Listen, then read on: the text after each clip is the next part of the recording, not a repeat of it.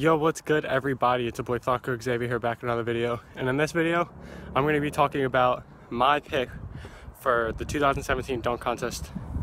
Like who I think is going to win between Aaron Gordon, Derrick Jones Jr., DeAndre Jordan, and Glenn Robinson III.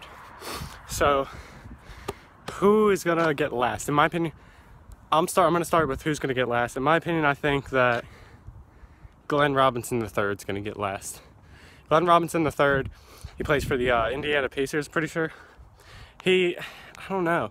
He's athletic, don't get me wrong. Obviously, he's in a dunk contest, he has to be athletic. But I just feel like he doesn't have the creativity to be able to win a dunk contest. Even from his in-game dunks, you can see that he usually just does like plain old like cock back dunks, and they're not even that far cocked back when he dunks it. Like he just does normal one-hand, two-hand dunks.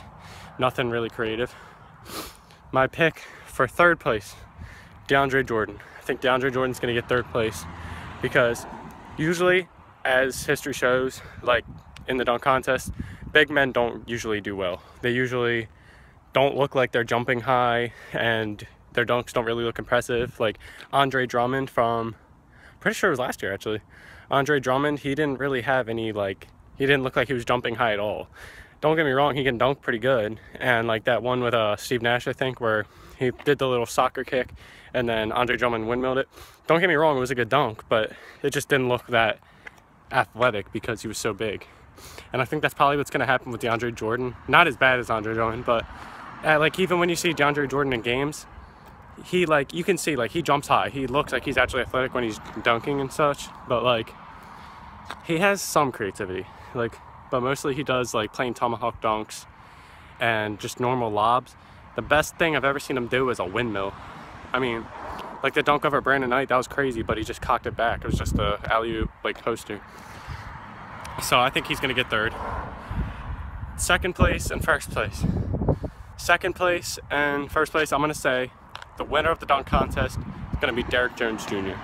Probably one of the least talked about dunkers because he's only played I think 20 something minutes in the NBA, but I think that he is the most athletic out of the four. He has the most athleticism out of the four. Mess that up. But Aaron Gordon, last year we saw he got robbed bad, but for the dunk contest. Zach LaVine, he did some insane dunks that probably will go down as some of the greatest dunks I've ever seen in dunk contest history. Like that between the legs from just about the free throw line, and the windmill from free throw line, and the alley-oop from the free throw line, all were better than Jordan's free throw line dunk in my opinion. I think Jordan's free throw line dunk is probably one of the most overrated dunks ever, because yes, he's jumping really far, but how many other players have done it and jumped further? Serge Ibaka jumped the furthest in dunk contest history. Serge Ibaka, yeah.